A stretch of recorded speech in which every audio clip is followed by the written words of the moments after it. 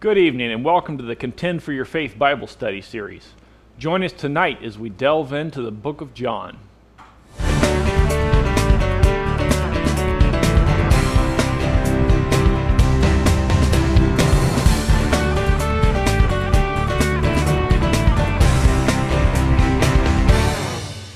Hi, I'm Nathan Pearl. Welcome to the Contend for Your Faith Bible Study series. Tonight I have with me Bob Slayman. And sadly, Greg's not going to be joining us. He just moved and his internet's not functioning quite right. Okay, before we get started, I want to talk a little bit about why we're here, what this is all about. It is my conviction that each member of the church, each saint of God, as it says to Jude, he says, "Saints, I write unto you." Paul addresses the saints. He says, "Saints, this is what I'm asking you to do. Take the gospel out." Paul says, "Lay aside every sin and weight which doth so easily beset us, and let us run with patience the race that's set before us." That's not just the apostles, that's each and every member of the church. So it is my conviction that all of us should be on a daily, weekly, monthly, yearly basis contending for what we believe. We should be contending with people that creep in silently with lascivious doctrines, things that should not be part of the church. Things like Jesus isn't God. Things like Jesus didn't come in the flesh. He only came in the spirit.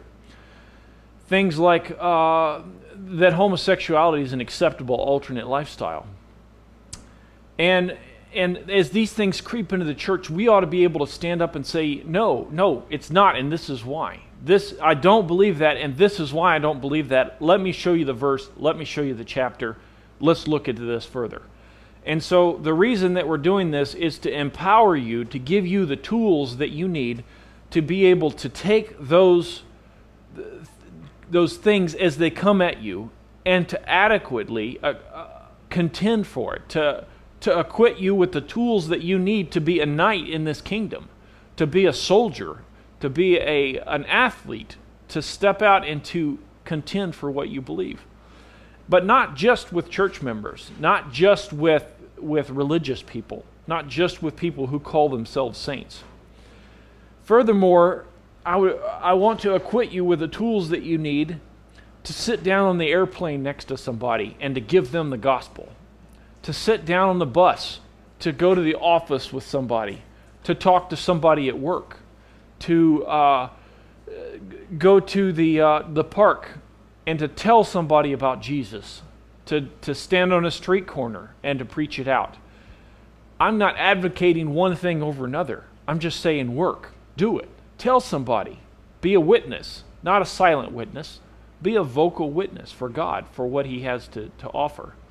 Now, Paul said, "I am not ashamed of the gospel of Christ, for it is a power unto salvation." The message that we have is so powerful. It's so all-encompassing. It can take a drunk off the street and set him on his feet, deliver him from alcohol, deliver him from slothfulness, clean up his mind, renew his body, and make him a functioning child of God, a reproducing Christian. The message that we have can take a religious man, a Catholic priest, and can deliver him from that religion, can deliver him from the bondage of the law, and can give him a blessed hope unto salvation that is beyond speakable. It's something that he could never achieve outside. It's not a doctrine. It's a living thing. It's something that is a work that God does in us. Now, with that kind of message, we want to be the best messengers we can. We want to be the most effective, the most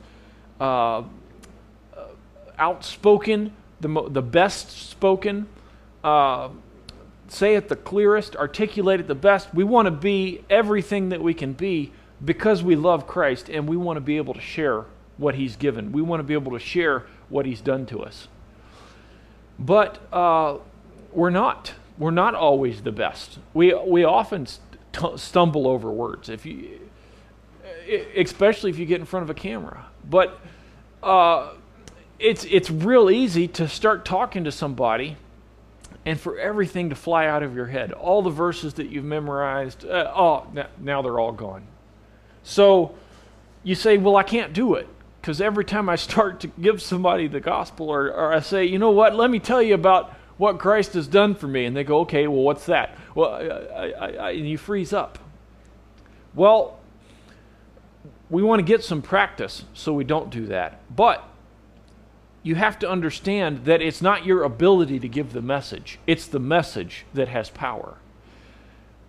There's a young lady around here, and we did this practice thing to get better, where we would pose a question and say, okay, I'm so-and-so on the street, and I ask you this. How do you answer it? And there's a young lady that had one answer for everything, and I just loved it.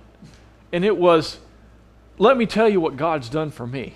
And then a testimony. God saved me. He saved me. He came into my life and He made me a new creature. Well, you can't argue with that. That's a phenomenal, powerful thing to tell somebody. If somebody says, Nathan, what's the best vehicle for my young family? Well, I could go on about this vehicle or that vehicle, or I could just say, well, this is the one I've got, and this is what it's done for me. It's worked good. You can't argue with that. You can't pull up numbers and say, well, Consumer Report says, or this. I say, you know what? This is how much money it's cost me, and I have a personal testimony, and you can't argue with my testimony because it's mine. It's not an open format. It's not everybody's. It's my testimony. Well, you can just give your testimony. That's powerful. That's powerful to say, I was lost and I'm not anymore. So that's where we're coming from. We want to take all this stuff. This is all tools that we're trying to give you so that you can better acquit yourself of the testimony of the gospel. Now, that was for free. That was my intro. Okay, the thing that we usually do here is we talk about news, and usually Greg does this for me. And there was something this week that was so striking on the news to me. It got that I want to go ahead and do this, even though I don't really have something prepared for it. But there was I watched this thing on 2020, and they were blasting Independent Baptist for this thing, and rightfully so. And there were some people in there that my wife knew, and there was a young lady that was, in particular, that was molested by her stepfather, and then she went to church and told her youth pastor, and then her youth pastor said, okay, and so her youth pastor molested her, and it's a horrible, horrible thing to have happen, and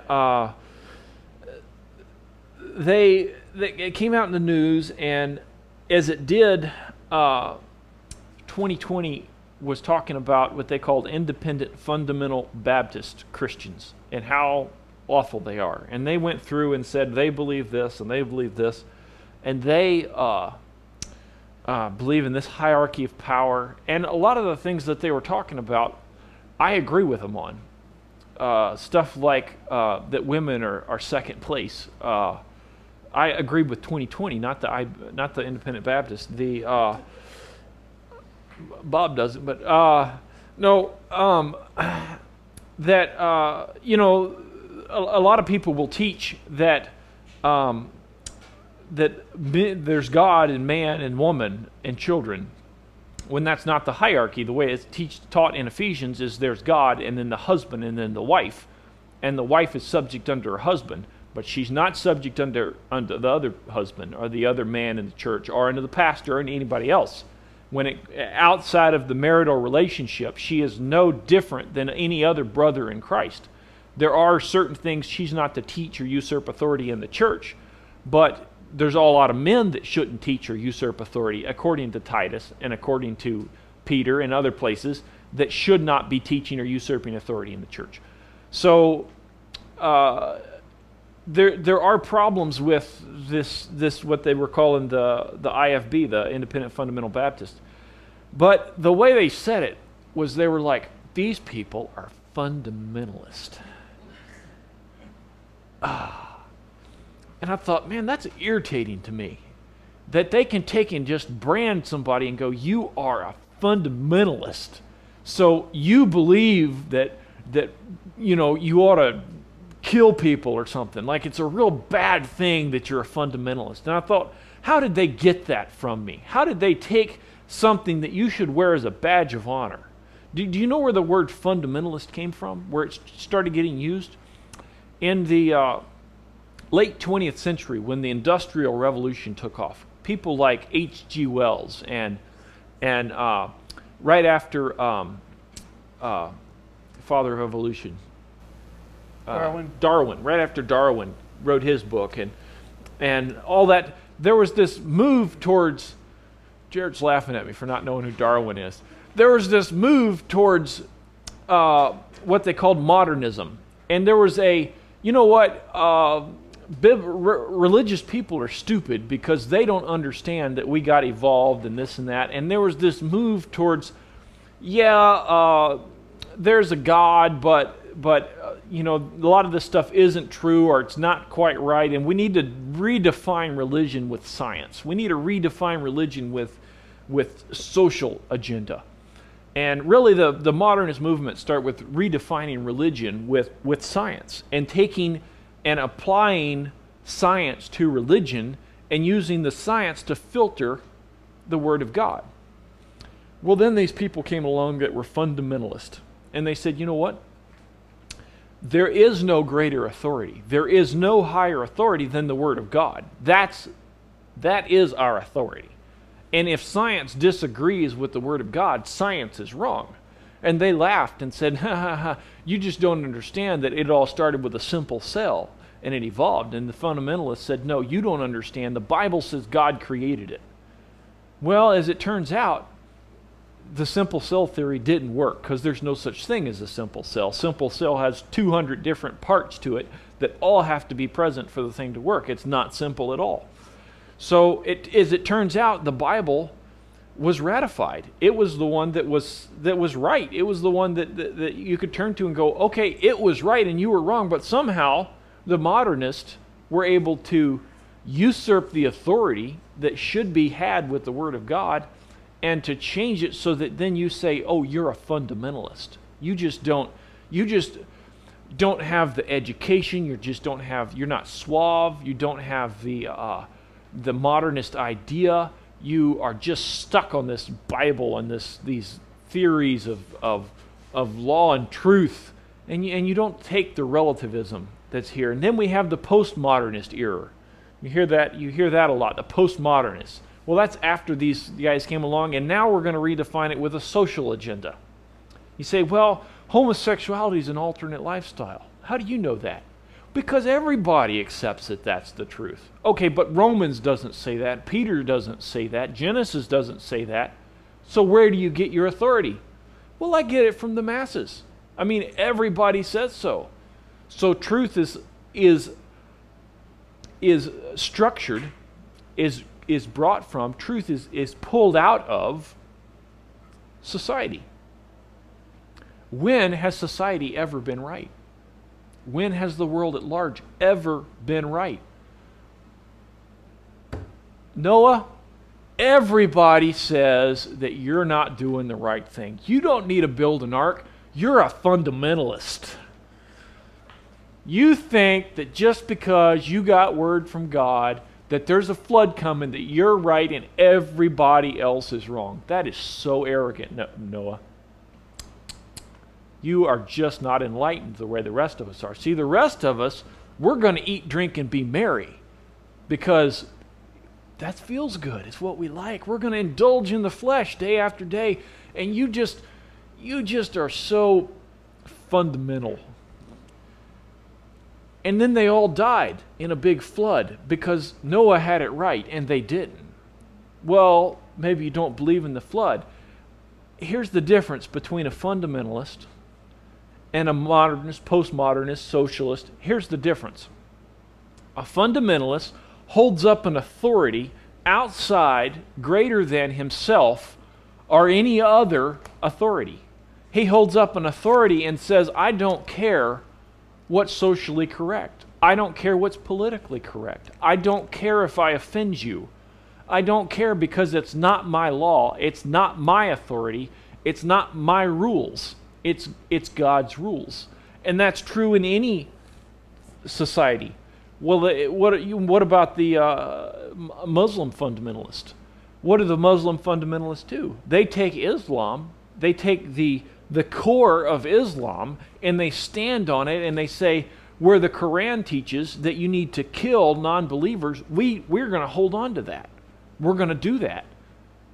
They're following the Quran to the letter of the law. The other people are politicizing, and not to say that the ones that kill people are better. I like the ones that are modernist and things because they don't kill people. But the fundamentals are the ones that get back and say, no, we're not going to go by what everybody else likes. We're going by this law, by this thing. Now, as I was considering these things, I asked myself, what is the difference then between a fundamental Muslim and a fundamental Christian?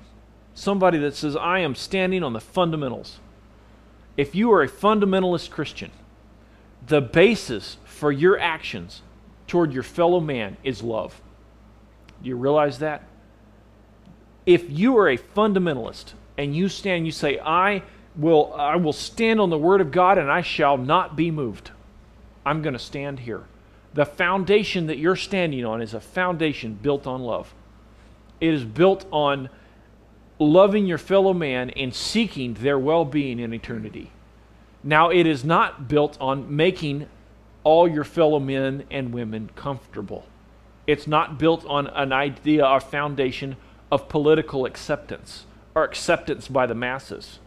Noah acted in love by standing on a half-finished ark preaching righteousness. Repent of your sins or you're going to drown and die. That's love. That's true love because he was hated for that message. John the Baptist acted in love, telling people, repent for the kingdom of heaven is at hand. That's love. You said that the difference between a fundamental Christian and a fundamental, what was it, Islamist? Muslim was love. Well, they will do what they're supposed to do because they love Allah. But the difference is they love Allah, and the way they display that is by wiping out all the Christians and Jews. Right? Yeah. Now, I have not studied Islam. What I know about Islam, I know by the Cliff Notes version that you can download on the internet, look at. But it is my understanding that Islam and the ones that I've heard preach, because that's fascinating. I've watched it on TV some whenever I'm in a hotel and find it. It is my understanding that it is not based on an idea of love for your fellow man, but it is based on you accept this or we are your enemy. Yeah. I am not an enemy with everybody else that I'm around. If I meet a homosexual in the street, I'm not his enemy. God is his enemy. I am God's ambassador to give him the good news. Mister, I guess you can call him Mister. Thingy, you can repent of your sin. You can turn from your unrighteousness. You can embrace the love of God and the law of God, and God can renew your mind, and you can become a virtuous, righteous man. That's my message. That's a message of love. I'm not here to hate you. Now, I'm not going to not bring condemnation. I'm not going to say, no, homosexuality is cool, man. It's all fine. Just love God and everything. No, that's not the message God's giving. That's not acting in love. That's acting in selfishness because I'm trying to get him to like me. If I'm going to act in love, I'm going to go, you know what? God died for your sin, your putrid, disgusting, filthy sin. God died for it, man. Just like he died for mine. Just like he saved me from all the sins that I've committed. He redeemed me. He washed me in his blood. He'll wash you in his blood, and you will be born again. That's a message of love. And it's not a message that's readily received because it very clearly draws lines. It very clearly says, I'm here and you're there. The news media, 2020 or whatever you're watching, they're always against Christians, especially the ones that are right. You know, not that all Baptists are right, but man, when you are such a mind, if you're an independent Baptist, you have your own set of problems, I know, but man, you are the minority, man. If you say Jesus Christ is the only way to heaven, if you don't repent and get saved and trust Christ, you're going to burn in hell forever. If you believe that, you are like such a minority, and everybody thinks you're just a freak. And you don't have to proclaim it on the street. You can just say that's what I believe over a cup of coffee. Automatically, you're a weirdo. On this video that I saw of it, I watched on the internet.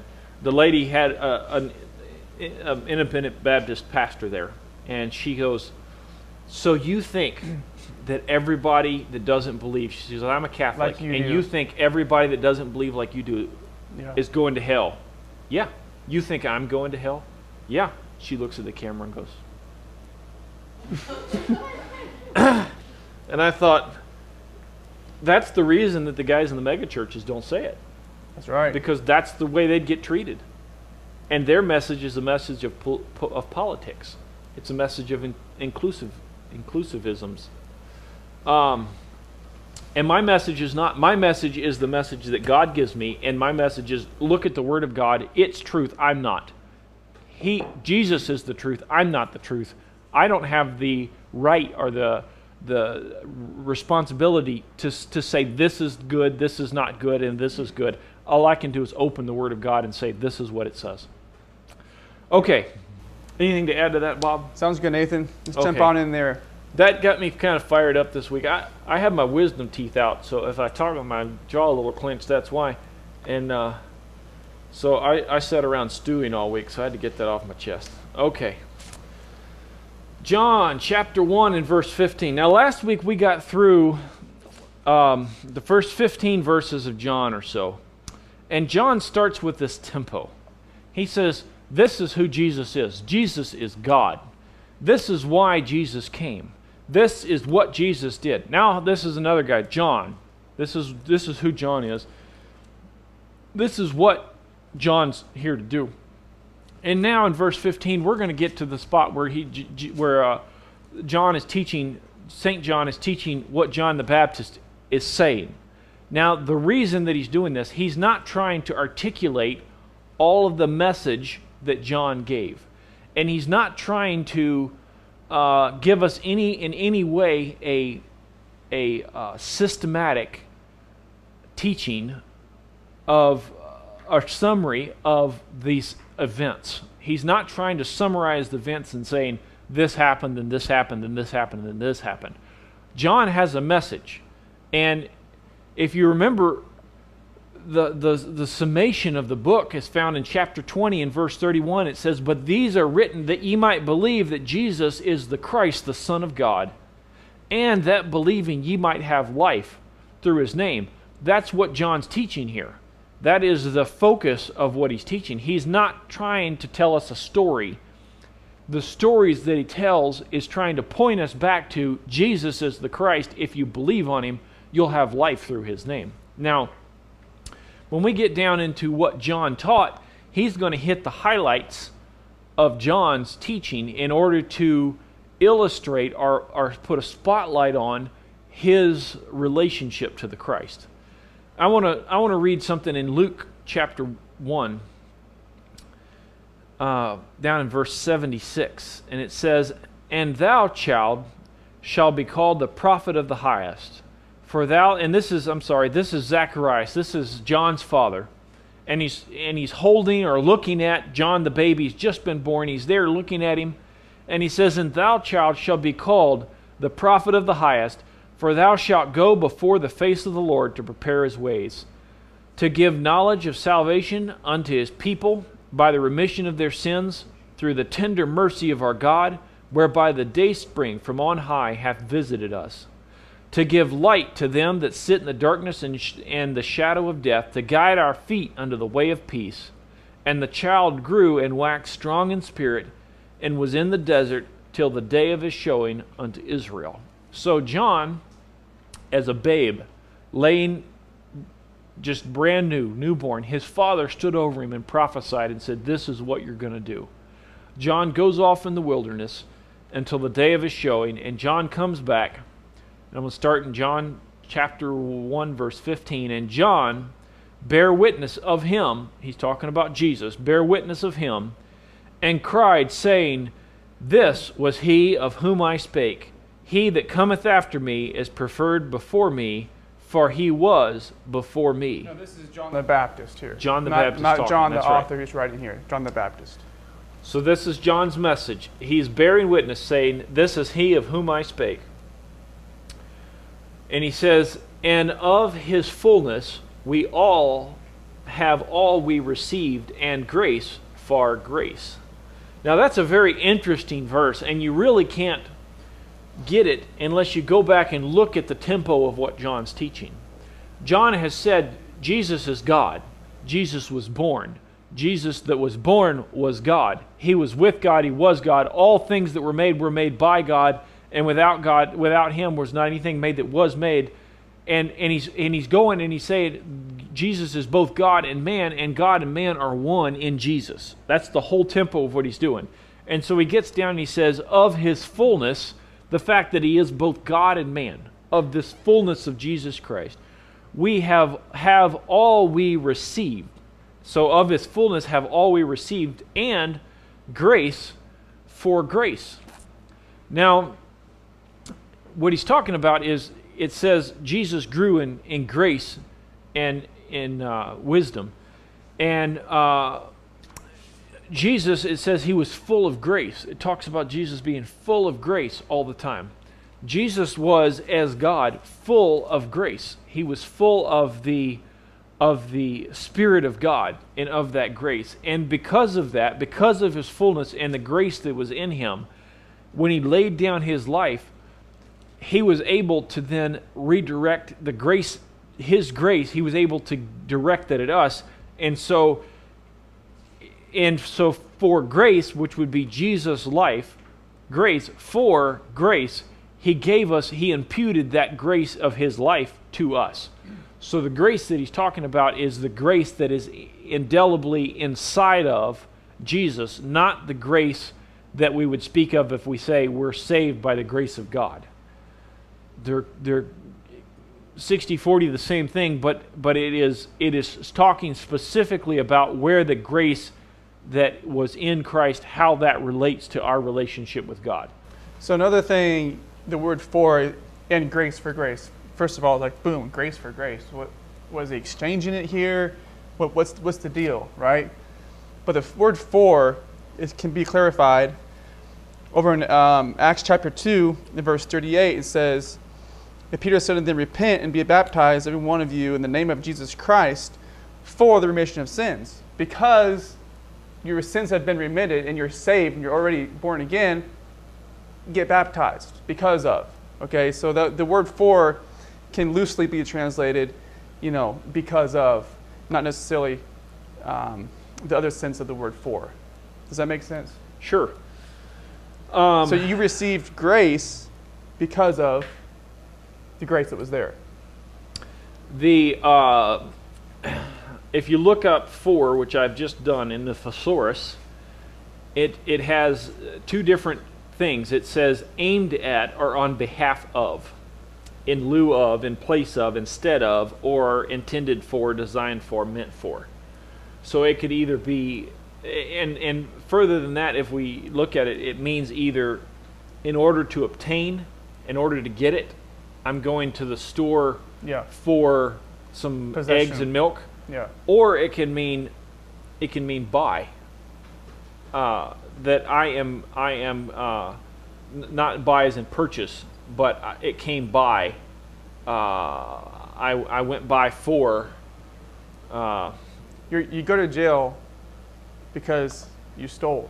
Because the reason of, I was jailed was for of, stealing. In order to obtain. Yeah. Because of is what I was trying to say. Right.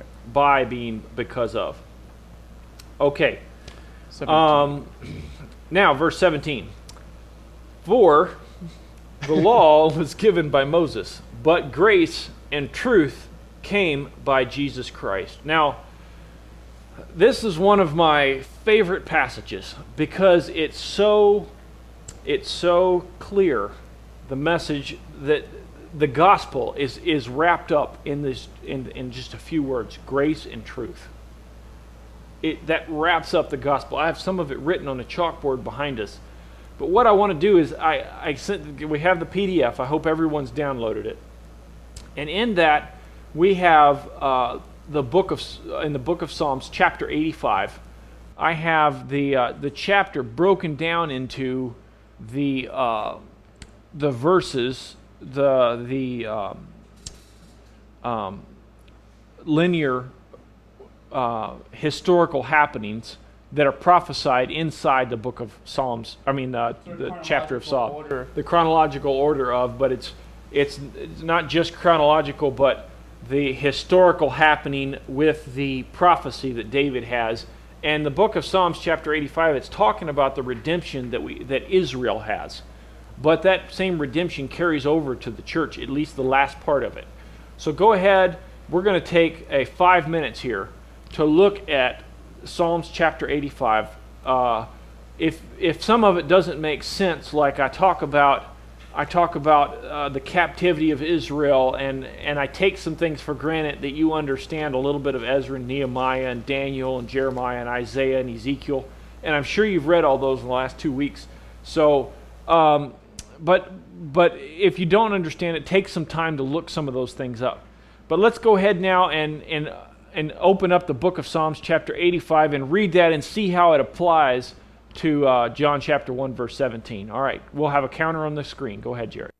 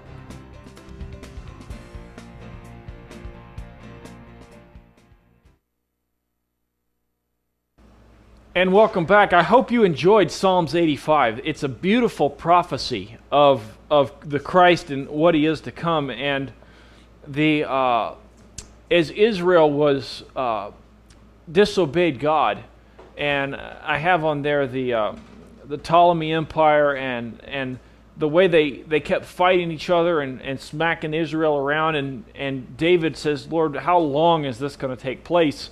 And then they get prepared for the Messiah, and the Messiah comes and gets cut off. And the last 4 or 5 verses there are basically, it's given the gospel. And I tell you what, I want to go back and look at those with you, at those last 4 or 5 verses, because I'm so excited about them. It says, mercy and truth are met together, righteousness and peace have kissed each other. Now, we talked about this in John chapter 1, where he says that. But what is he really talking about? Can we see the chalkboard back here? See how we have, on one side, we have all these things that God wants to grant us in His mercy. We have grace. God would love to give us that grace. We have mercy. God wants to give us mercy. He wants to be the justifier of us. He wants to love us, to treat us with love, not with contention. He wants to have peace with us. But we can't have any of those things with God because of our sin. There's a wall between us and God that says that's sin. And because of this sin, God can't offer us His grace because God's righteous. And if God were to give us His grace with our sin still standing, then God wouldn't be righteous. How can a righteous judge give a guilty sinner grace? He can't, not and still be righteous. The truth says the wages of sin is death.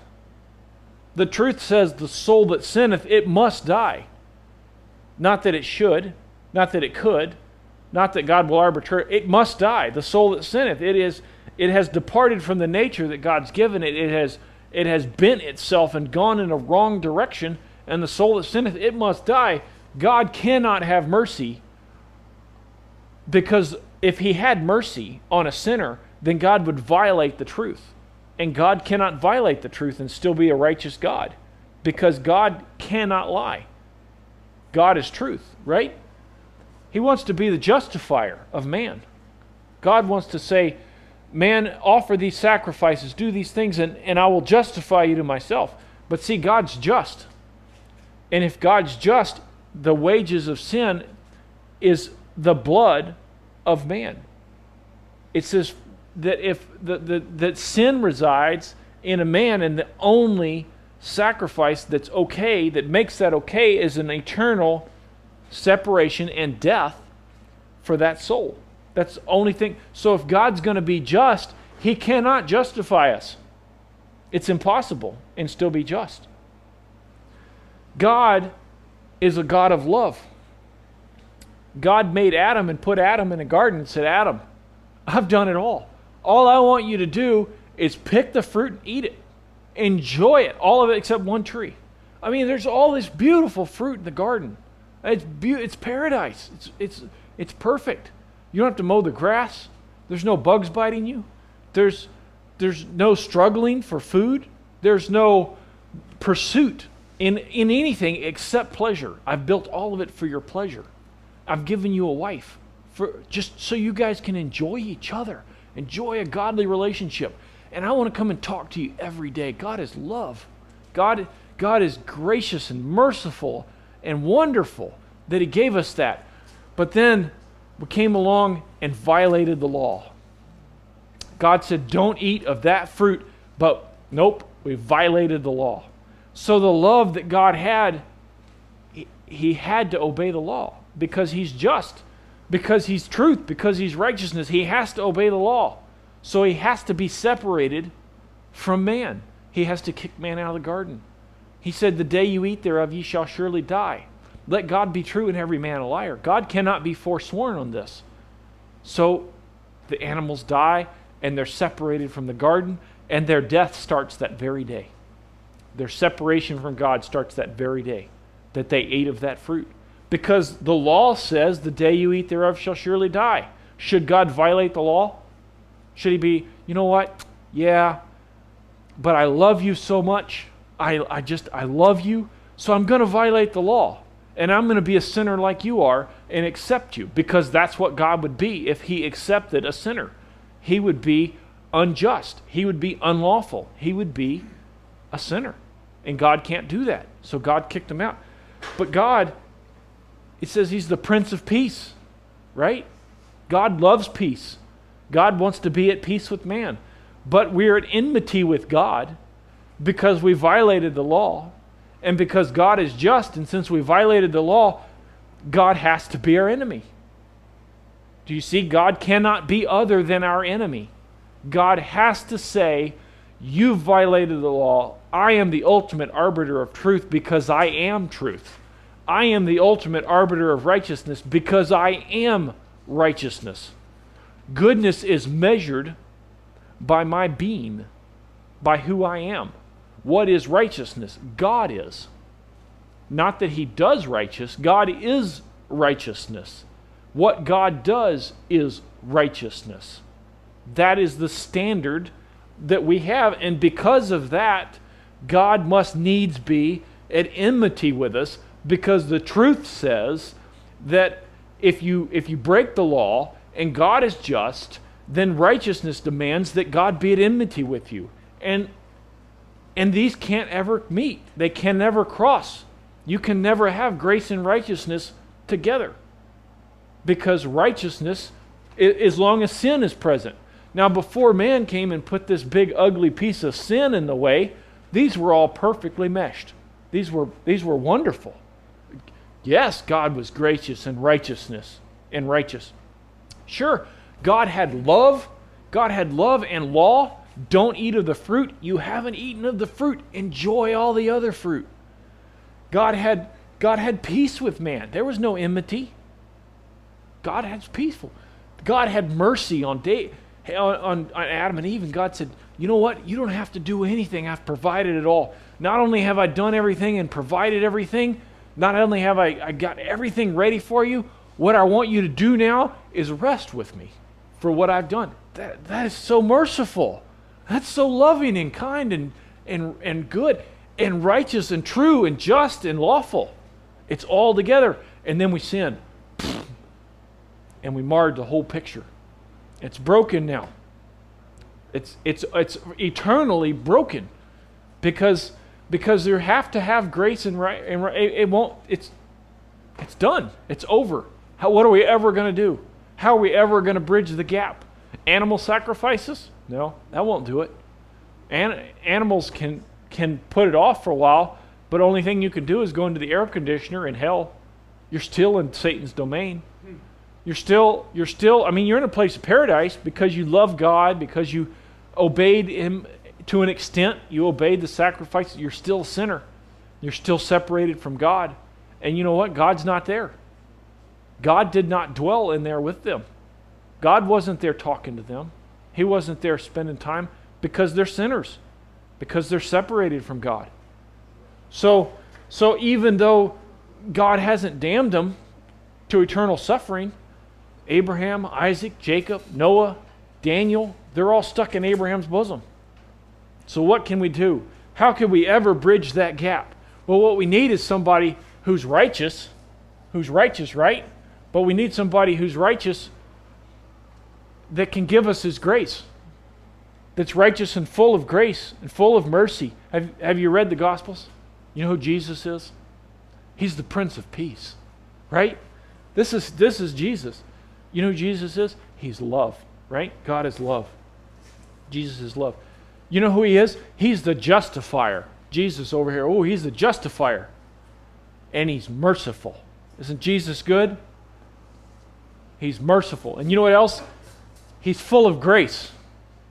So how do we bridge the gap? We bridge the gap through the death of Jesus. You see, when Jesus died, he bridged the gap. He went between, and he was in his justice, he was still just. In his mercy, he still had truth. Look back with us. Look back with us in the book of John. Actually, let's stay here in Psalms. Mercy and truth are met together. Righteousness and peace have kissed each other. How with this sin in the way, how can righteousness and peace, how are they going to meet? How are they going to kiss each other? How is this mercy on this side and truth over there, how's it going to meet together? It meets together in the body of Jesus Christ. Look at Bob wrote up here Psalms 5:20 or 2 Corinthians 5:21. It says that he is God made him to be a sin for us. God made him to be sin for us, he who knew no sin, that he could reconcile us to himself. You see, with this big wall of sin, reconciliation couldn't happen. God was at enmity with us. He was angry with us. He had to be, because he's the judge, because it's righteous. Let's look in Romans chapter 3. Turn with me to Romans chapter 3. If you let me talk very long, I always end up in Romans chapter 3. I love Romans chapter 3. Look down in, let's start in 23. For all have sinned and come short of the glory of God. We're all on this side over here. We all have fallen for the righteousness. We're under the law, but we're all there. For all have sinned and come short of the glory of God. Verse 24. Being justified freely by his grace through the redemption that is in Christ Jesus, whom God hath set forth to be a propitiation through faith in his blood, to declare his righteousness for the remission of sins that are past through the forbearance of God, to declare, I say, at this time, his righteousness, that he might be, ready, just and the justifier of him that believeth in Jesus. You see, God is both just and the justifier. He has justified us justly. Do you understand that? That he has justly justified us without the death of Jesus Christ. Without God making Jesus sin for us, then he couldn't be both the just and the justifier. Without God making him, Jesus, who knew no sin, to be sin for us, he couldn't be righteous and have peace. He couldn't give us grace inside of the law. But Jesus didn't come to end the law. He fulfilled the law. You see, Jesus was righteous. He was truth. He was just. He was lawful. And he was always walked outside of enmity with God. He always walked with God with peace. So what was Jesus? Righteous, truth, peace, just, law, grace, mercy, justifier, love, and peace. He was all of it together. And in his death, taking my sin and your sin, he once again erases the boundary that is sin. He erases that boundary, and now they're all tied together again, just like they were with Adam. You know what we call him? The second Adam. You see how it all ties together? This is why I'm so excited about the Bible. This is why I'm so excited about the words of the Bible. Not just the meaning or the big picture, but the words. Look at the words and you'll find that they mesh together. If he was called the Prince of Peace, it would totally mess up a whole doctrine that's in the Bible. I mean, if he was called the King of Peace, he's called the Prince of Peace for a reason. Yep. If he was called the King of Peace, it would totally mess it up. It wouldn't work. But he's the Prince of Peace. Isn't that beautiful? That's beautiful. I get a little excited about this stuff. Okay, let's go back to the book of John. And we are in verse 17. Now, from now on, when you read John chapter 1 and you get to verse 17, don't skip over it. When you get there, read it and stop and just settle in and enjoy what Jesus has done for you. Enjoy the fact that grace and truth have met together in the man Christ Jesus. John continues, "No man hath seen God at any time, the only begotten Son, which is in the bosom of the Father, he hath declared him." Now, this goes back into the deity of Christ, which Greg covered exhaustively and wonderfully in our first week on the book of John. If you didn't see that, I encourage you to go back. It's in the archives. Go back and watch the thing where Greg taught through the deity of Christ. It was the most complete I've ever heard it taught. Okay, Matthew chapter 3 and verse 16. It talks about how God declared that Jesus was his Son. "And Jesus, when he was baptized, went up straightway out of the water, and lo, the heavens were opened unto him, and the Spirit of God descended like a dove, lighting upon him. And lo, the voice from heaven, saying, This is my Son, in whom I am well pleased." So God has, it says, hath declared him. God declared that Jesus was his Son. Verse 19. "And this is the record of John, when the Jews sent priests and Levites from Jerusalem to ask him, Who art thou?" Now, remember what we're doing. We get into the small, but let's go back to context. Okay, we get into enjoying things like mercy and truth, but let's get back into context. John is talking. St. John is talking about John the Baptist teaching and how it relates to Jesus Christ. So he's not trying to illustrate step by step what took place. He's going to jump right into a piece of talking about who was John, who did he say he was, so that he can go back to his core truth, which is, this is the Christ, believe on him and have eternal life. Okay. So the Pharisees came and they asked John, and they said, "Who art thou?" And he confessed and denied not, but confessed, "I'm not the Christ." Wouldn't that be nice to be mistaken for Christ? It would be Imagine very nice. if you're out there preaching the word and doing what you're supposed to be doing, and everybody thinks you're Jesus. I mean, that says a lot about how the character of John the Baptist. Why do you think it was, though? Why do I think what was? Why do you think that they thought he was the Christ? Was it the camel hair, the locust, the honey, the preaching? I mean, there's been some wild prophets. Yeah. You want to go to 1 Kings? No, not the whole thing yet. No, we don't have time for that. Well, go ahead. Well, if we look at some of the prophecies surrounding the coming of Christ, they had a dateline, because from the going forth of the commandment to rebuild the temple, they had 483 years, I think it was. They had 483 years between the going forth of the commandment and the coming of the Christ.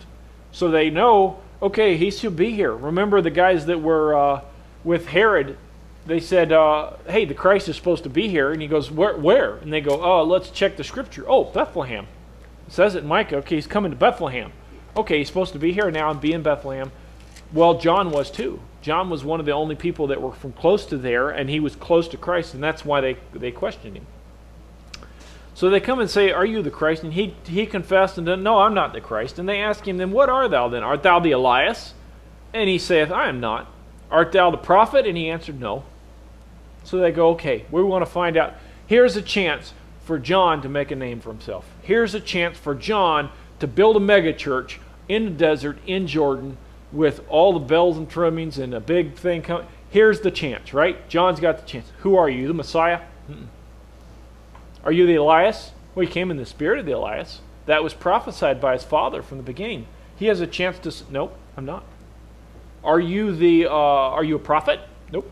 That prophet. Are you that prophet? Yeah. Moses. Nope, I'm not. Well, why not? Why wouldn't he say that? Because he said he must increase and I must decrease. Then they said unto him, who art thou, that we may give an answer to them that sent us? And what sayest thou of thyself? Now, if we look at the Pharisees, they come with a loaded question. Always they're coming with loaded questions. So they've come and they said, who are you? Are you this guy? If he says yes, then they're going to use it to say, okay, then this is... Are you this guy? Nah. Are you this guy? Nah. I'm not going to fall into your categories that you're giving us. So they go, okay, fine. Who are you? Just tell us who you are so we can go back and tell the Pharisees. And he said, I'm the voice of one crying in the wilderness to make straight the way of the Lord, as said the prophet Isaiah. Well, that's just irritating to them, because they just asked him if he was the Elias. And he says, no, I'm not. Are you that prophet? No. Who are you? I'm the one that's in the wilderness it's the voice of one crying in the wilderness. Well, he was quoting Isaiah chapter 40, verse 3, the voice of him that crieth in the wilderness, prepare the way of the Lord to make straight a desert highway, to make straight in the desert a highway for our God. That's talking about the Elias, which is to come. They all knew that. He knew that. Everybody there knew that, but he wouldn't say, I am the Elias. What he would say is, I'm fulfilling this prophecy. And so I'm sure it bugged the Pharisees to no end. I love John the Baptist. Okay, verse 24. And they which were sent of the Pharisees, and they which were sent were of the Pharisees. And they asked him, and said unto him, Why baptize thou then, if thou be not the Christ, nor Elias, neither that prophet? Now, they were ready with this. They're not the Pharisees. They were sent from the Pharisees. The Pharisees, okay, go ask him this, and if he answers this, ask him this. And then, so they have him all prepped.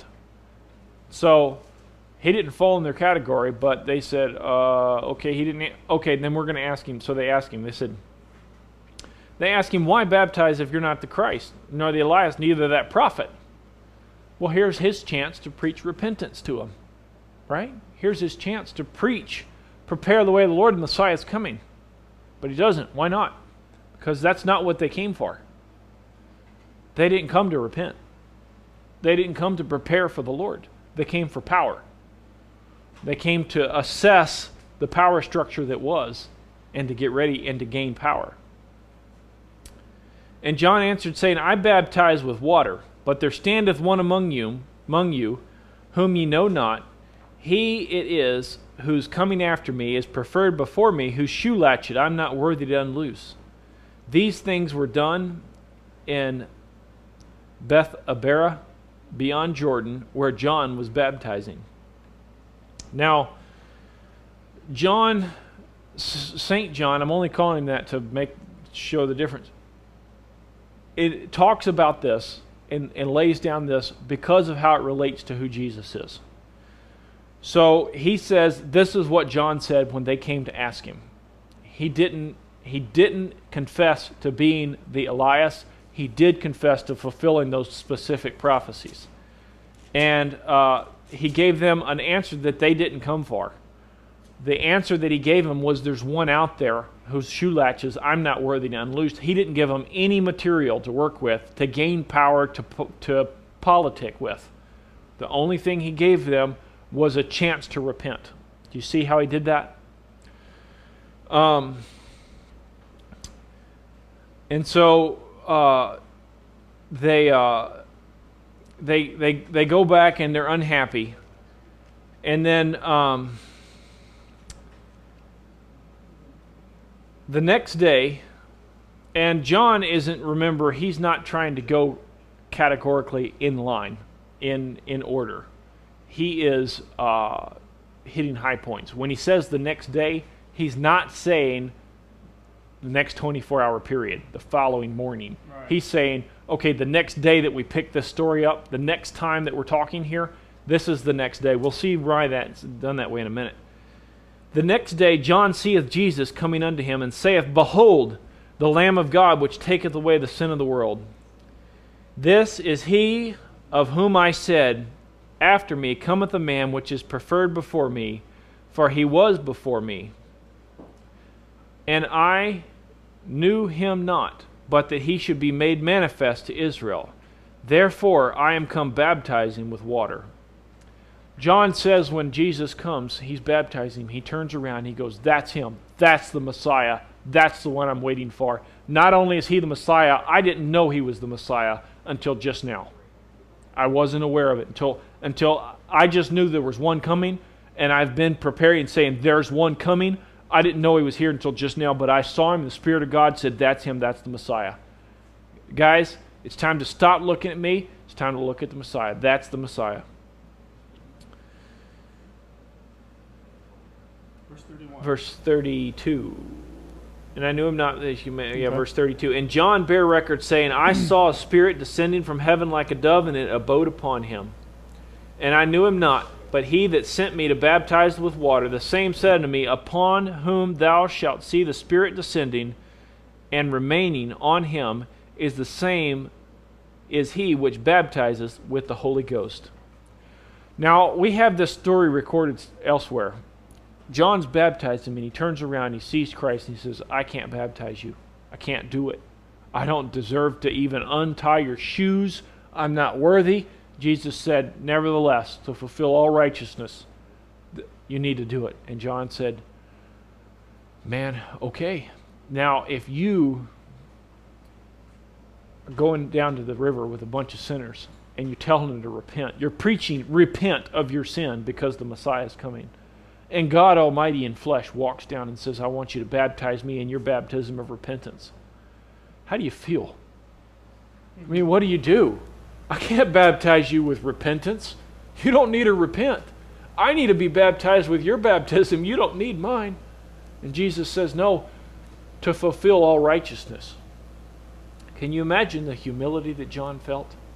Can you imagine taking the Son of God and dunking him in the water and bringing him back out to fulfill all righteousness? I can't imagine the humility that John felt there, the awe of it, the stirring movement. Just I can't imagine it. And I saw and bear record that this is the Son of God. Now, St. John doesn't go into this very much, because it's not relevant as much as what John's experience isn't relevant. What John said, that this is the Christ, that's the only thing that's relevant here. So that's what he says. And again, the next day, John stood and two of his disciples. Now, we see it says the next day. If we look at the other passages where it talks about this occurrence, when Jesus comes up out of the water, he goes in the wilderness for 40 days, and he's tempted of the devil. Where John is baptizing him is in the wilderness, so Jesus stays there 40 days. He's tempted of the devil. John's still baptizing. For the next month and a half, he's still baptizing. And he's there, and two of John's disciples are there, because there's hundreds of people coming. So they're baptizing. And they go, hey man, repent. Because John's over here, and he's the one coming, and he says, repent, you need to repent. This is his disciples. And they're baptizing. And Jesus walks by. John turns around, and he says to his disciples, and looking upon Jesus as he walked, he saith, behold, the Lamb of God. When John sees Jesus walking by, he grabs his boys. Hey guys, there goes the Lamb of God. Yep. And his two disciples there with him. And his two disciples heard him speak, and they followed Jesus. Remember what John said? John said, he must increase and I must decrease. John just decreased two disciples. He said, no, we don't need this. You guys, that's the Lamb of God. Go follow him. You know, another lesson you can get out of this right here is in verse 37. It says, and two disciples heard him speak, and they followed Jesus. This wasn't in a church. Okay, this was open air. This was on a hillside or by the riverbank somewhere or something. This is a public outdoor ministry. Okay, Jesus got his two disciples right there. Bam. But let's learn from this. When you're out there, out and about, don't expect people just to come to you and say, I want to be your disciple. You know what you have to do? Well, what was Jesus Christ doing? Okay, he was preaching. Okay, another thing is that you don't always get your disciples from church or whatever, okay? It's an open-air public ministry, and that's his first two disciples were gotten right there. I also never trust a man who wants men to follow him. I never will trust a man that says, I want you to come and sit at my feet and minister under me. I've known plenty of them, and none of them had the anointing of God. None of them followed the Spirit of God. I'll trust a man that says, come here, sit under my feet, and I want you to learn the Bible, to learn how to study it so that I can get rid of you and that you can go out and teach somebody else. And I don't want you. I don't want you under my authority. I don't want you to answer to me. I don't want you to come back and later on when you have a question, come back for me to dictate what you should do. I want you to go follow the Lamb of God, not me. That's the way a man of God should act. When you see a guy start heaping unto himself disciples and wanting to keep them, wanting to always come back and answer to him. Yeah, go start another church, but twice a year you need to come back and talk to me about it and give me an update so I can decide what you should. No, it shouldn't be that way. So 2 disciples hear it, and they walk off and they follow Jesus.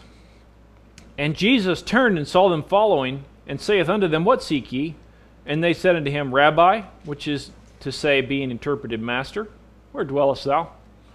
So Jesus is walking along there, and these 2 guys follow him. John just called him the Lamb of God, but he may have only told a couple people. And Jesus is walking along, and there's 2 guys right behind him. Jesus goes, What you looking for? What are you seeking? And they said, Where are you staying? We want to come to your house. Now that's a big thing right there, that they're seeking God. Now, we should seek God, and it's important enough that we've studied it out here and looked at what a Christian should seek and shouldn't seek, and what these guys should and shouldn't seek. Bob, go ahead and take 5 or 10 minutes and tell us about it. All right, so what we got here, there should be a PDF file. I hope you already downloaded that. There's maybe a dozen verses or so on there about seeking, just general stuff, nothing too tricky or nothing like that. All right, so we're going to start out right here in John 1:38. It says, And Jesus turned and saw them following and said unto him, What seek ye? Jesus said, there's 2 guys right there. He says, What do you want? What's going on? You know, or modern day, be like, what's up? You know, what seek ye? Okay? And that's not a Japanese dish. Okay? It's what seek ye, not what seek ye. Okay? All right. So what we're going to do right here is let's look over it. Well, no, don't turn there. The Bible says, by wisdom, the world knew not God. Okay? So what you got to be careful of is all this Bible knowledge and all this wisdom you get. You know, the devil knows the Bible better than me or you. You know that?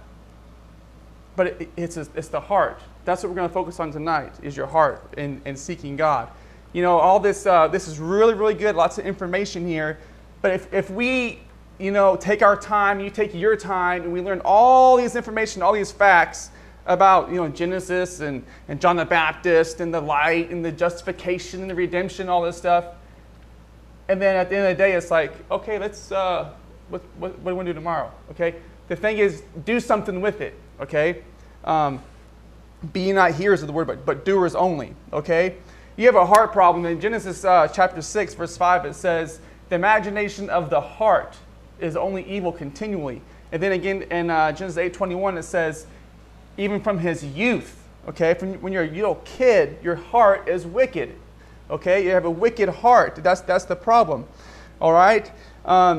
Matthew chapter 6, verse 21, it says, For where your treasure is, there will your heart be also. Okay? What do you seek? What are you seeking? Okay? That's the question. Where's your heart? You know, you can always tell by where a person's heart is, but what they talk about. Okay? The Bible says, For out of the abundance of the heart, the mouth speaks. Whatever's in your heart is going to come out one way or another. You know, I'm around people all day, every day, and here's what it is. It's fishing, the fish biting, the river, the boat. Jesus Christ says, "Be ye fishers of men." Okay, it's hunting, it's trucks, it's tires. All the talk is the TV show that I watched last night. It's cars, the nice car, the gas mileage, the gas prices. Okay, the Facebook this, Facebook that. More ways to make more money, more ways to retire next year, or retire when you're, you know, whatever. It's Hollywood, you know, all the gossip and the Hollywood and the stars, and this person, you know, was in jail, and that person did cocaine or whatever, and it's all about this. What? It's like, whoa, are you even a Christian? All you talk about is all this stuff that doesn't even matter. Sometimes I try to have a conversation with people, hey, what do you think about that verse, in Genesis 6? So what do you think about that verse, where it says, the Spirit descended upon Jesus Christ like a dove? I didn't know you could see a spirit. And they're like,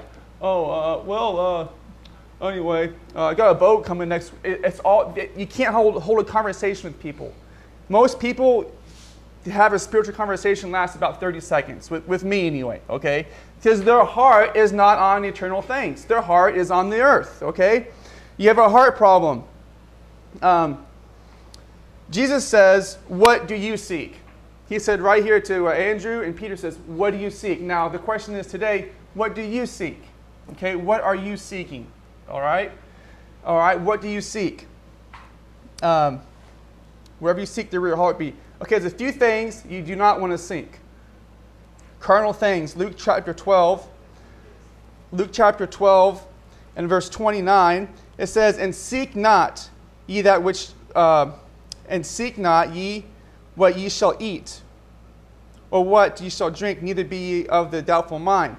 For all these things the nations of the world seek after, and your Father knoweth that ye have need of these things. Okay? You know what? Don't be so worried about the day-to-day stuff. You're a child of God. You think He's going to let you starve to death? You know what? He feeds the birds, the lilies, they toil not nor they spin. Okay? Don't be so consumed with the cares of this world and this bill and that bill and the car, and just, seek God. And all these things will be added unto you. All right? Let's turn over to Numbers. Numbers chapter 15, verse 39. Numbers chapter 15, verse 39, it says, and it shall be unto you a fringe, that ye may look upon and remember all the commandments of the Lord, and do them, and that ye seek not after your own heart and your own eyes, after that which ye used to go a-whoring. You know what the Bible says? Don't seek after your own heart. Your heart's wicked. You know what? Go after the Lord's heart. Go after what's eternal. Go seek eternal things, okay? Now, another one here is in Galatians 1:10. It says, for I do persuade men, do I persuade men or God? Or do I seek to please men? For if I yet please men, I should not be the servant of Christ. If you're always out there trying to be a people pleaser, you are not serving Jesus Christ, okay? You're not serving Jesus Christ if you're just out there trying to please people like the big mega churches, okay? All right? Now, there's a couple of things here that you do want to seek, okay? The Bible says in Matthew 6:33, seek ye first the kingdom of God, and all these things will be added unto you, okay? Seek God with the right motive. Over there in John chapter 6, verse 26, I got just a couple more little verses here, and we'll wrap it up here. John chapter 6, verse 26, it says, and Jesus answered and said, verily, verily, I say unto you, ye seek me not because you saw the miracles, all right, but because you did eat the loaves and were filled. That's like the person that goes to church because it's a potluck or because it's a free meal, but they don't really care about the preaching, okay? Yeah, that's a wrong motive, okay? Be careful with your motive when you serve God, when you're seeking God, okay? What's your real motive? If you want to serve God, what's your motive? Is it because you want to be seen, or, oh, so-and-so's doing something now, he's spiritual? What's your motive? Are you doing it for the Lord, or are you doing it to be seen, okay? Keep your heart. And the last thing I want to say right here is keep your heart and minds on things on high. Okay, Colossians chapter number 3. Colossians chapter number 3.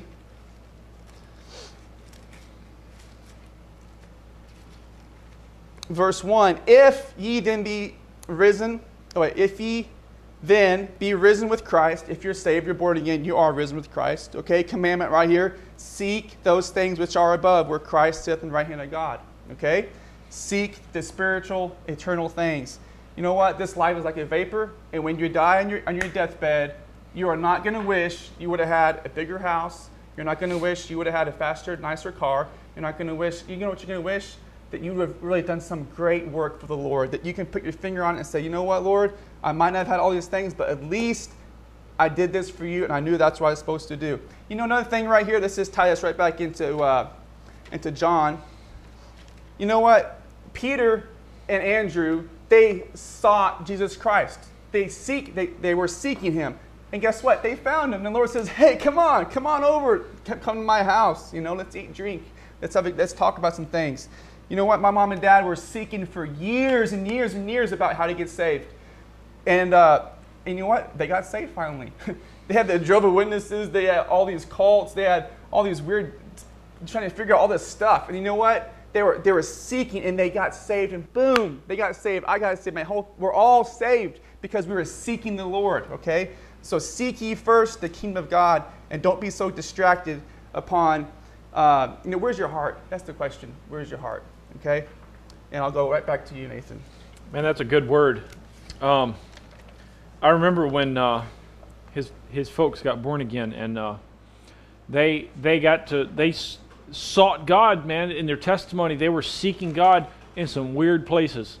But his dad actually called Israel, trying to get a rabbi to try to figure out.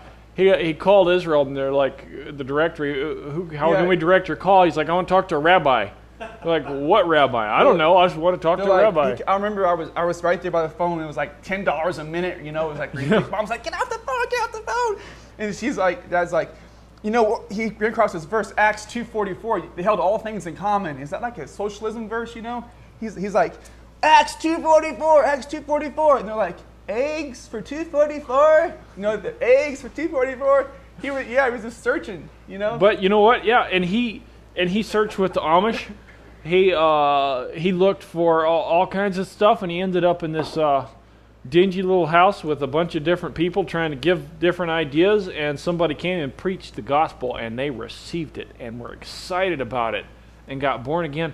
And not just him, but his whole house. And it's stuck, and they've changed, and seek God, and you'll find him. And the neat thing about this seeking God is, when are you done? Never are you done. Seek God first. Seek him early. Seek him now. Seek him and you'll find him. Yeah, another thing, God doesn't play hide and seek. Okay? If you're seeking, you will find him. Here's another good thing. The verse you read in Matthew, where he says, seek ye first, and all these things will be added. He said, don't seek food, don't seek riches, don't seek clothes. Seek first the kingdom of God, and all those things will be added unto you. Yeah. You seek God first, and that stuff. Now you hear all the time today, man, if you get saved, you're going to have prosperity. You just actually give us $100, and you're going to have prosperity. The more you give, the more you get. You know what? No, you're seeking prosperity. You're not seeking the kingdom of God. You're seeking the kingdom of you. Yeah, another thing that this Matthew 6:33, the kingdom of God, that's the first time it's mentioned in the Bible. Yep. It's a spiritual kingdom. Okay. I've got 11 minutes to finish 11 verses. 12 verses. I'm not going to make it. So Jesus says to the disciples, he goes, what are you seeking? And they say, well, Rabbi or Master, where are you staying? And he saith unto them, come and see. And they came and saw where he dwelt, and abode with him that day, for it was about the 10th hour. Now, we were talking about this earlier, and Bob goes, how would that be? To spend the day in the house with God, like talking to God, to Jesus. To go, hey man, come over to my house and we'll sit around the couch. We're going to have supper together. We're going to spend some time. We're going to talk about the prophecies. We're going to talk about, I don't know, fishing. Just talk to Jesus for a day. How cool would that be? Yeah. And it started by them just following him. He didn't ask them to. He didn't prompt them to. He didn't tell. They're just following. And when they're following, he gives them direction, and that direction is to come to his house. That's a cool thing. And one of the two which heard John spake and followed him was Andrew, Simon Peter's brother. He first findeth his own brother Simon, and saith unto him, we have found the Masses, which being interpreted, the Christ. So Andrew runs out to his brother. What do you do when you find Jesus? What's the first thing that you do? Man, I found Jesus. Yeah. Go get your brother and bring him over. Get your family and bring them over. Tell them, I found the Messiah. I found Jesus. Yep. And he brought him to Jesus, and when Jesus beheld him, he said, thou art Simon, the son of Jonah. Thou shalt be called Cephas. Which is by interpretation a stone. Jesus lays eyes on Peter for the first time in Peter's life. He looks at him and goes, hey, you're going to be called a stone. Why? Why would he say that? Why would you say that to somebody the first time you meet them? Because you know who they are. because you recognize them and what they're going to be. When Jesus saw Peter, he saw his church. He saw his own church. He saw his church growing. He saw Acts 2:38, Acts 3, Acts 4. Jesus saw Peter and what Peter was going to do in the church. Jesus saw who he was going to be. When you meet Jesus, he will tell you, he will treat you like who you're going to be, not who you are. Peter's a fisherman. Jesus says, you're not a fisherman. You're a stone. You're a rock that you're going to be a pillar in this church. It's good to know the Savior. The following day, Jesus would go forth into Galilee, and findeth Philip, and saith unto him, Follow me. Now Philip was of Bethsaida, the city of Andrew and Peter. So it says the following day. It may be the following 24-hour period. It looks like it is because it says following and not the next. And so now he has 4 people now. And Philip findeth Nathanael, and saith unto him, We have found him, of whom Moses in the law and the prophets did write, Jesus of Nazareth, the son of Joseph. So he runs out and tells somebody else. You see how this works? You know what we call this? Evangelism. You know why it doesn't work too well today? Because nobody runs out and tells anybody else. You got to run out and tell them. And he says, we found, just verse 46, or 45, we found Jesus of Nazareth, the son of Joseph. Verse 46, and Nathanael saith unto him, Can there anything good come out of Nazareth? And Philip saith unto him, Come and see. And he says, man, can anything good come? I mean, that's a podunk little hick town. Can anything good come out of Nazareth? And he says, Come and see, man. Come and see for yourself. Don't take my word for it. Come and check us out. And Jesus saw Nathanael, verse 47, Jesus saw Nathanael coming to him, and saith unto him, Behold, an Israelite indeed, in whom is no guile. Now, Jesus looks at Nathanael and says, This is who you are. How did Jesus know that? Because he knew all things, because he had... But what does Nathanael think? He's buttering me up. And Nathanael saith unto him, Whence knowest thou me? I'm not going to take it. You can't butter me up. I know. I read Proverbs. Flattery spreads a net for the feet. He says, how do you know me? Saw you under the fig tree. And he said, Whence knowest thou me? And Jesus answered to him, Before that Philip called thee, when thou wast under the fig tree, I saw thee. Nathanael goes, That was 3 hours ago. I was sitting under the fig tree pondering who the Messiah was. I'm making that up, but there was something significant about that. So Nathanael's sitting under this fig tree, and he's thinking, wonder when the Messiah... Daniel said it was going to be 400... How many years has it been? He should be here. He should have been here for 30 years or so. Wonder where he's at. And then he's doing... Nathanael comes by. Andrew comes by and says, Hey. So he comes back and he says... How do you know me? And Jesus said, When you were under the fig tree thinking about who the Messiah... Yeah, I knew you then. Wow. Nathanael's blown away. And Nathanael answered and said unto him, Rabbi, which remembers master, thou art the Son of God, thou art the King of Israel. Yep. What a declaration. To go from, how do you know who I am? I saw you under the fig tree. You're the Son of God. You realize what a leap of faith this is for Nathanael? He was primed to believe this. He was ready to accept the Son of God. And there's something significant that was happening under that fig tree, something he was thinking about. Nathanael's heart was prepared. Later when the Pharisees come and say, Who are you? And Jesus gives them, why not? Why aren't they? Because their hearts are different. Because they don't have the same thing going on inside of them. Remember, it says they heard just like we did, but it didn't do them any good because the things they heard wasn't mixed with faith. They weren't mixed with faith. He was ready for it.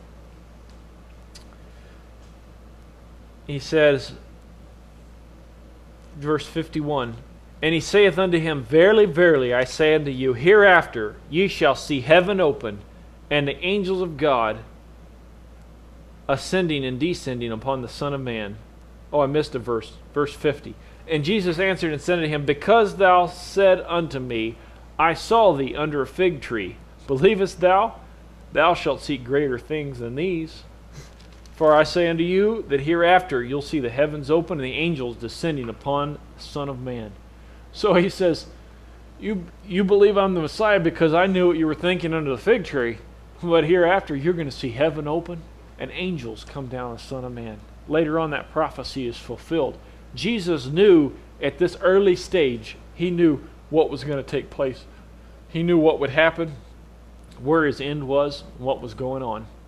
And he prepared his disciples for this.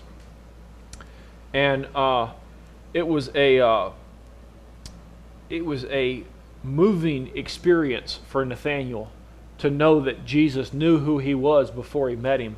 But he said, yeah, that was moving, but join me, and you're going to see a lot more than this later on. Now, the first chapter took us 3 weeks to get through. There are 23 chapters in the book of John. 21 chapters in the book of John. So roughly 7 years, and we're going to pick up a lot of, when we get further down, there's going to be a lot of story. Right here in the first, John is preparing the doctrine. He's telling you what he's going to say. They say when you're speaking, tell somebody what you're going to say, what you've just said, or what you have to say, and what you just said. So John's preparing us. He's telling us what he's going to say. He says, here's what I'm going to show you. I'm going to show you that Jesus is the Christ, the Son of God, and that if you believe on him, you'll have eternal life through his name. That's what I'm going to teach you. That's what we're getting ready to do. When he gets done, he says, I wrote this book so that you might believe that Jesus is the Christ, and that believing you might have life eternal through his name. So he's been telling us what he's going to say, and he's weighed in on some heavy topics. Who is the Christ? Who is Elias? Where does his disciples? But now we're going to start picking up a little speed. We're going to get into some stories. It's going to be light but exciting and fun. And some of my favorite stories in the book of John, like one of my favorites is, I think it's chapter 9, where the blind man gets healed of his vision, and the Pharisees come and go, how are you healed? And he goes, Jesus of Nazareth. Who is he? He says, why, herein is the marvelous thing that he's healed my eyes, and yet you don't know where he's from. And he just, the tongue-in-cheek, it's just hilarious. The story of the Christ when he heals the guy where the water would tremble and people would get healed, and the Pharisees get all mad, and Jesus talks to him. And then, of course, the crucifixion story in the book of John is so full of the emotion that you feel from a disciple that loved Jesus so well. It's moving. It changes you. It changes your heart. Now, if you're watching this as an archive, be sure to try to join us live. The reason is we didn't get a chance to do much tonight, but we really would like to get people to write in and ask us some questions, to say, you didn't explain this, I didn't understand, go back over this again, I disagree with you on that, check this verse out. We really want some input. This is not a show, this is a Bible study between us and you. You are having a Bible study with us. And so it's not us having one with you watching. You need to be involved. Otherwise, this stuff won't stick. I hope you enjoy it, but if you really want to get into where you should be with this, you need to be involved with this. Be studying along with us. Be looking at stuff. Be agreeing or disagreeing on some stuff. So try to join with us every weeknight. Every Sunday night at 6 o'clock. And also, we will be taking off April the 24th on Easter weekend. So bear with us as we are gone for that week.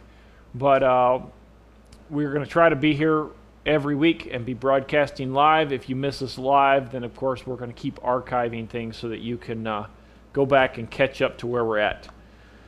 All right. Do we have any notes this week or anything that we need to do as we sign off? All right.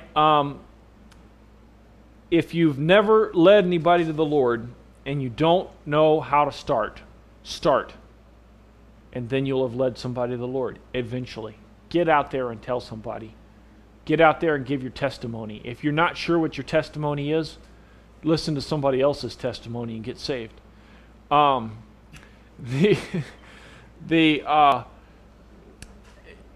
you start working for God, everything else is dissatisfying.